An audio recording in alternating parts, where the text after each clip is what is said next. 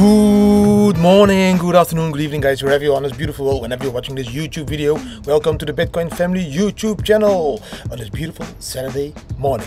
A short TA update on Bitcoin and 5 amazing charts that will help you this weekend with understanding a little bit more about the movements of Bitcoin. Let's quickly jump into the charts because I want to keep it short. It's Saturday, I need to zoom in a little bit more and live. Let's bam.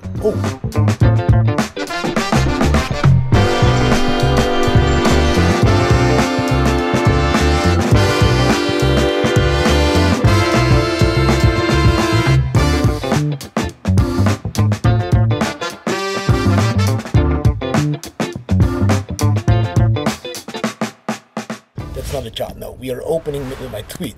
Always remember to zoom out on Bitcoin and zoom in at live. Don't stress about every single Bitcoin minute candle, but zoom in at live and try to enjoy every single minute of the day. That is how we start, and bam, there is where we go.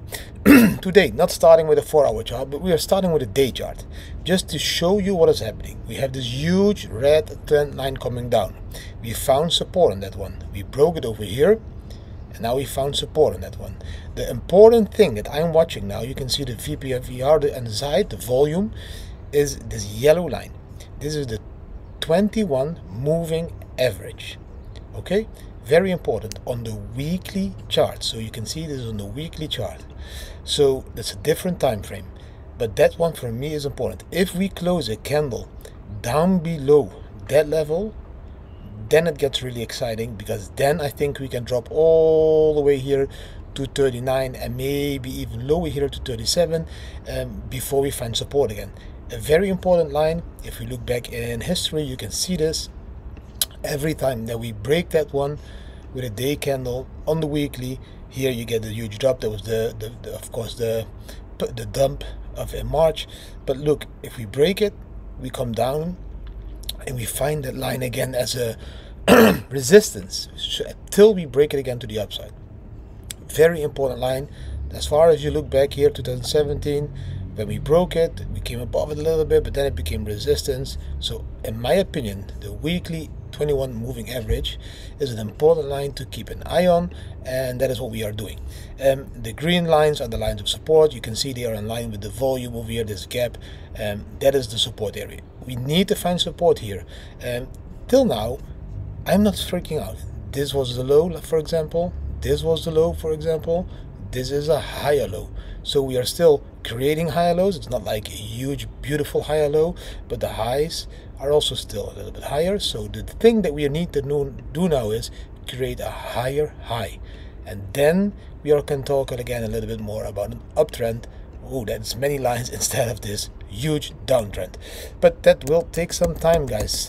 That's why I said don't freak out on every minute chart. Let's jump into BAM over here, because I got some questions about members on YouTube.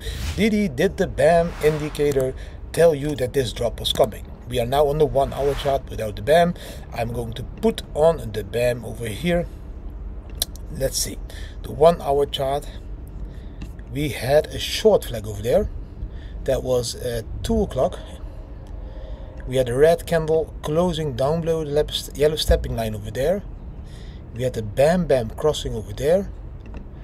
We had the red line on top, a red dot, the yellow starting over here, and from this moment we became completely yellow, and that was over there. So yes, the BAM called that short, and if you would have taken that short at the moment here, you would have stepped out at the long flag, for example. That would be a 6% profit. So yes, the BAM is working over there. Really cool that the BAM is doing that. Let's quickly jump into these other charts over here. These ones, BAM, keep it short. That's difficult for me to keep it short because I always keep talking. Look, this is really cool. China banned Bitcoin again. Yeah, every time when China bans Bitcoin, you can see the move. On the 12th May in 2013, China banned Bitcoin, and since that moment we moved of 3,600%. At that moment the Bitcoin price was $1,000, but in that year Bitcoin moved 60%. And here again in 2017 Bitcoin was 4,000. China banned Bitcoin. The move till now 900, but that year 80%. Here again, 2018, 2 times China banned Bitcoin. 2 times the move was like 60 and 80%. In 2019, China banned Bitcoin again. The move after that was 150%. Now in May, China banned Bitcoin. The move till now was 50%, guys. So every time China bans, we see a huge move. Maybe there's a correlation, but it's very funny to point out. Bam, over here. Something else that is very funny is, of course, this one. This is the Bitcoin balance on the exchanges. We are seeing a Bitcoin balance on exchanges over here that is very low. We haven't seen that low Bitcoin balance since this moment I'm there. That's like 2018. That's 3 years ago. So this is beautiful in my opinion, because when the balance disappears from exchanges, it goes into hardware wallets, into cold storage, into whales' hands that keep the bitcoins for the long term and don't freak out in any minute. You can see that over here as well.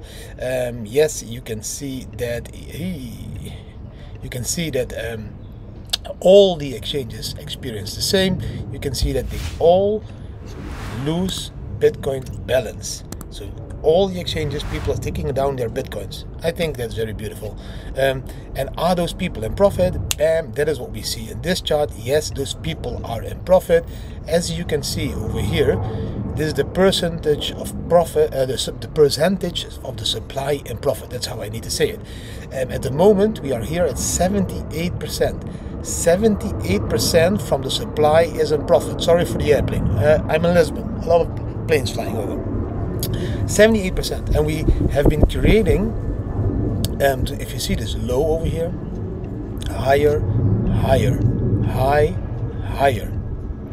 Every time when this supply and profit reaches these pink box over there, that's also when we top out in the market. Check over here, that's the top of the market over here, the top of the market. So when the percentage of profit comes into this box again between 95 and 100%, you know that you need to take profit, because most people will.